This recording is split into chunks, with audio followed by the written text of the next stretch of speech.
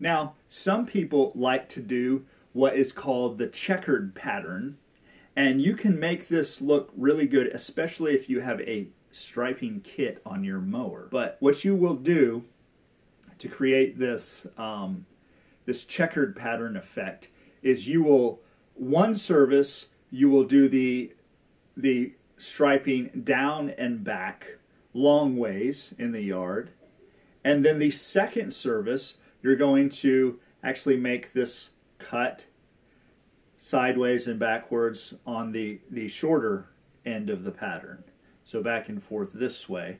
And so each time you do that, then the next service you go down and back again, the next service, so you're just creating this square look. Now some people actually will do this in the same service with their striping kit. I prefer not to do it. I prefer to do it on different services. It just continues to lay the grass down, cuts through it. You're able to get through the service. You're not taking too long to complete these crazy patterns, okay?